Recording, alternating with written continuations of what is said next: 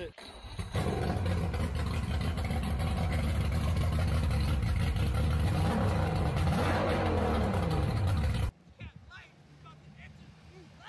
You ready? Smooth, right? Smooth. Smooth. It pulls it smooth, right? We're about to see how she looks like in the water for the first time. Woo! Let's do it. What's up? So if you guys saw the previous video, you guys saw that I mounted the Mercury 250 EFI on the transom of my home built speedboat, and today I'm gonna start rigging it.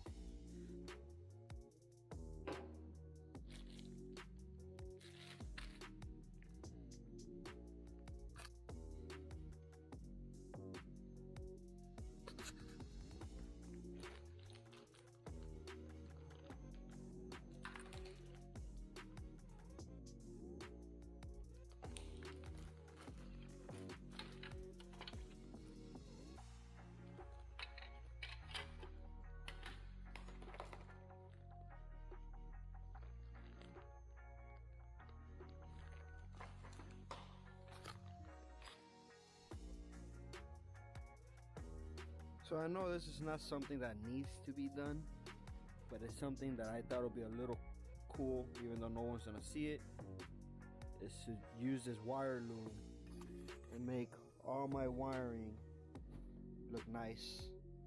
So when I put it and I took it away, it all looks nice and you can't see any connections. So I bought this on Amazon. There's some 3M stickers that you can zip tie your electrical wires to, and you can also, they also come with screws. So my plan is to run everything nicely tucked and even to the bottom of the gunnels for all 3 bilge pumps that I have. And then I'm going to be using this circuit board.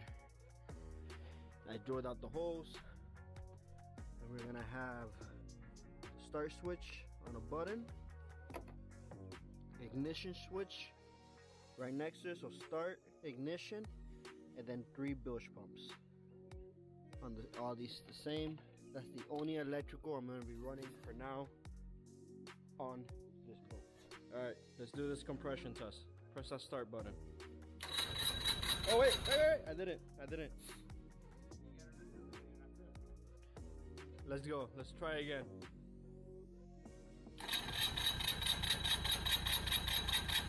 That's it.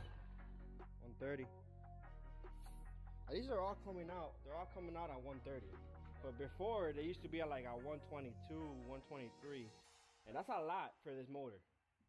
This motor, 110 to 120 is good. Like for a used one of these. But this has 260 hours though. 60 hours? 260. 260? That's incredible then that it has. So probably if it wasn't a wet compression test, it'd maybe be in the 110 to 115 range. Well, I did spray some WD-40 into the cylinder walls because this is the first time that we're cranking over the engine. So let's make sure that everything's fine. Go. That's it. Yeah, we're like 130. All right, come on, let's go.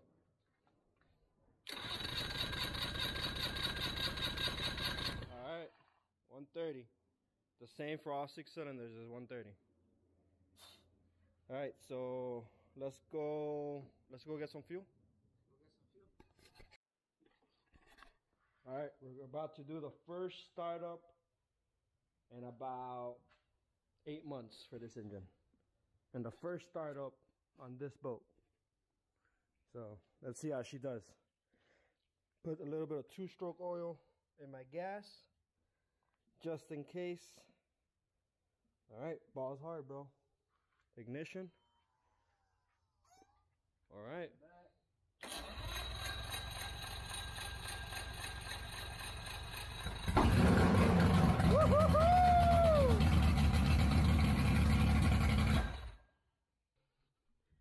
So ignition. Start.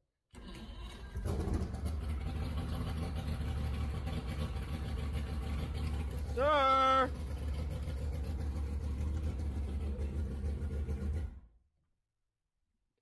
Love it.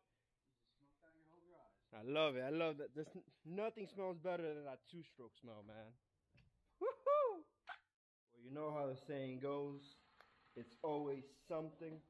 This time, it's a whole lot of somethings. So, first thing, I am leaking water between the power head and the midsection, and that's 100% my fault. They didn't have the gasket when I needed it, so I thought by just using some RTV and letting it cure and then compressing it, it would be fine. Clearly, it's not fine, so don't do that. You're gonna need the gasket. I tested it out, and now I gotta re-pull the power head just to put on that gasket. Thankfully, my buddy at Miami Total Marine, he has one in stock, so I'm gonna go pick it up. Another thing, I just finished doing all the wiring for the trim motor. Realized that the trim motor wasn't working, so I took it out. I don't know if you guys can see it. Took the trim motor off. I tried doing my little trick of tapping it. I tried doing everything, guys. This needs to be replaced.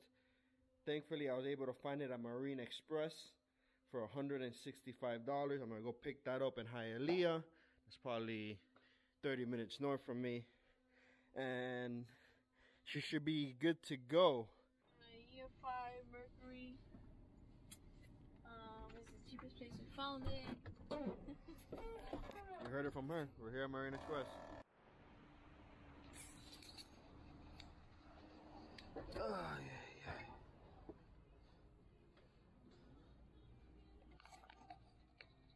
Hi.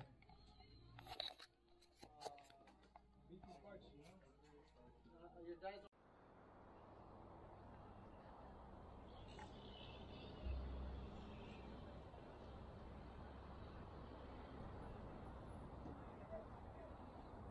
Where's one? In the back?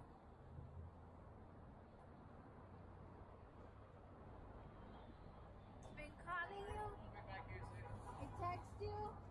You don't answer your phone? Yeah, we're in rush hour right now. Yeah, I see that. This shit don't work. You need me to teach you how to do something? You know what? I don't want work. I like to see you working, bro. Alright. So this is what $560 looks like. Brand new gasket. NEMA starter kit for my backbone so I can connect my GPS. Okay. A little GPS. Brand new fire extinguisher. Some miscellaneous parts. Brand new trim motor, which I'm about to install right now. This is an aftermarket one. It cost about 160 bucks, I believe, from Marine Express. Silicone, poppet valves, diverter valves, whatever you want to call these things. And silicone, new spark plugs. And I also got a rebuild kit, which I left in the truck. I got a rebuild kit for my low pressure fuel pump, the little one, the little square one.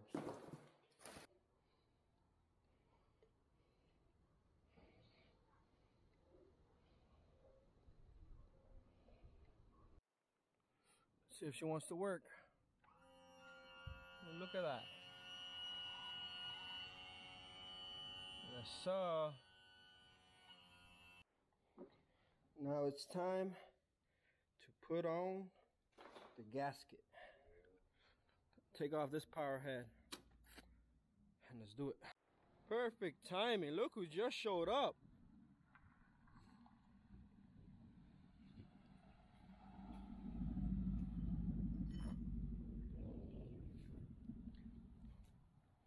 Perfect timing.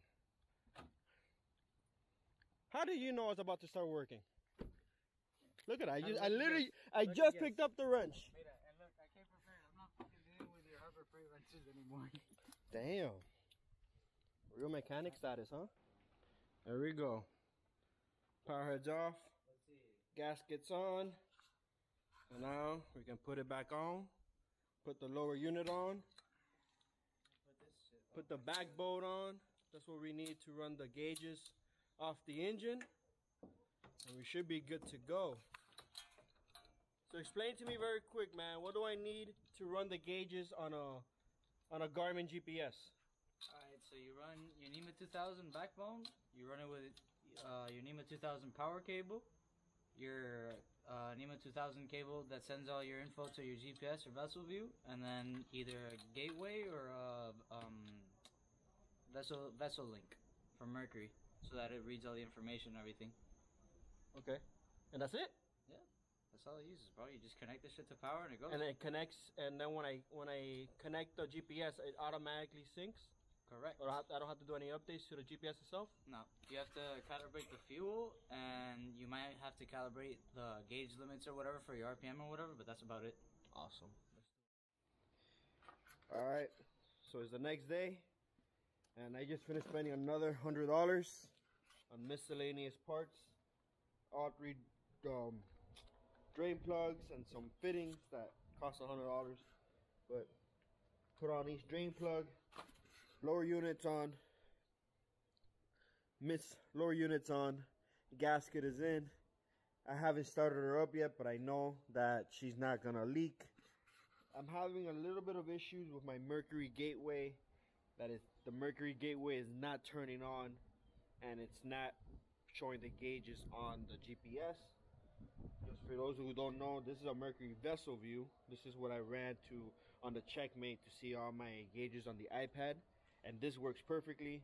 The Mercury vessel view, I have it rigged. I have the NEMA 2000 power cable ran. I have everything ran how it should, but it's not blinking, neither lights, and I'm not sure what's going on with that. I believe I got that gateway from my father, so it's a hand-me-down gateway. I'm not sure the history on it, so I think that one might be bad. So for now, unfortunately, I'm gonna have to use the Mercury vessel view on a phone or on an iPad just to see my RPMs, and then the GPS for everything else. So yeah, we're close to going to water. All we're missing is the fuel tank, and I gotta put in the hoses for the bilge pumps, which I have right here. I got some poppet valves, diverter valves, whatever you want to call them. Put some 5200 last night, let them sit, make sure they don't leak. And yeah, guys, we're super close to going to the water. Today's gonna be the first day she sees water because I'm swapping out the trailer.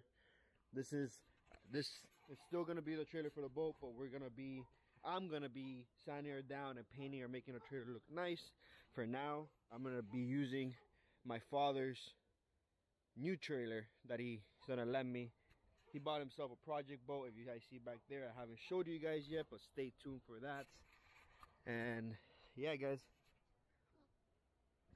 I'm excited. We're almost there. So I just realized I left my camera at the house, recording with my iPad. Here at Black Point Marina, got the home build project in the back. We're about to put her in the water for the first time. Not for a sea trial, but for we can swap out the trailer. You ready? Yeah, smooth, right? Smooth. Smooth. The pulse is smooth, right? We're about to see how she looks like in the water for the first time. Woo! Let's do it. Yo, she's floating for the first time.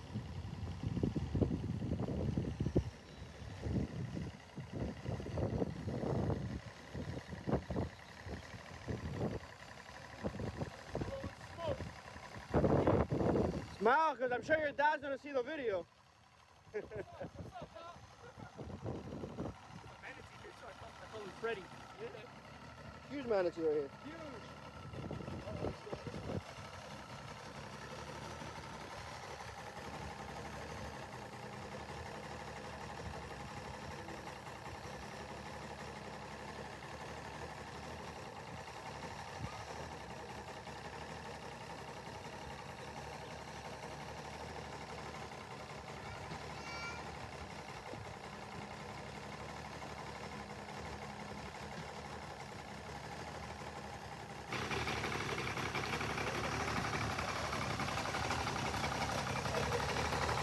Unfortunately, it's still leaking from the side. I gotta change that. I gotta put a plug right there take this off, but it's still leaking from the power head, unfortunately.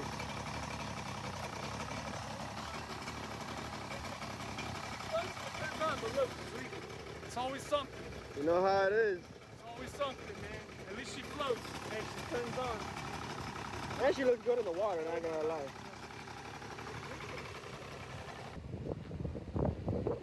Alright guys, there she goes. What a difference she looks on a brand new or a newish trailer. Like night and day, man. Night and day. Again, I apologize, I'm recording with my iPad. I can't believe I forgot my camera at home on the most important day. But woo, does she look good. Look at that, man.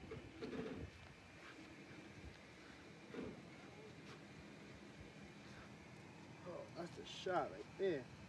Damn, she's sexy.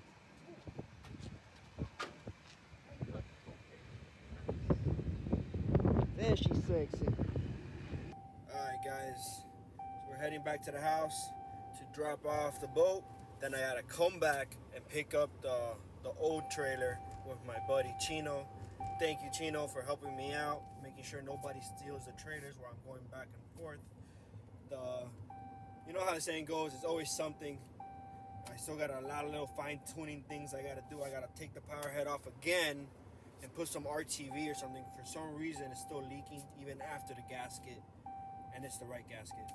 So, yeah, that's what else. Issues that I find. On the shifter cable, for some reason, it's not going into drive and forward. It goes into forward when you rev the gas a little bit, and then it jams in. So I gotta adjust the shifter linkage, and I think we should be good to put the fuel tank and put the interior in. So first, not a sea trial, but the first time in the water, we gathered a lot of data, and it was good. All right, I'm gonna end the video here. Thank you for watching. Comment down below what you guys think, and if you guys have any suggestions. For those of you who've had this style boat, let me know in the comment section what prop I should run, what prop I should be using. My setup right now is gonna be completely wrong.